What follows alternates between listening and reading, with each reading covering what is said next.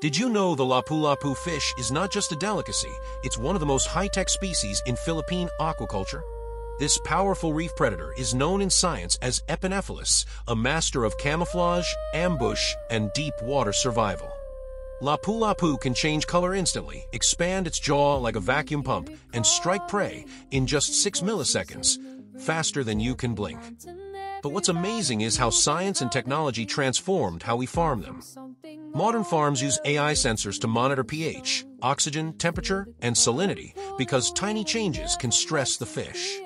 Automated feeders now use cameras to detect when Lapu Lapu stops eating, preventing overfeeding and keeping the water clean. Scientists are also using DNA barcoding to identify strong breeding lines, detect diseases early, and protect endangered species. And to protect wild populations, researchers use underwater drones and acoustic sensors to track grouper movement in coral reefs.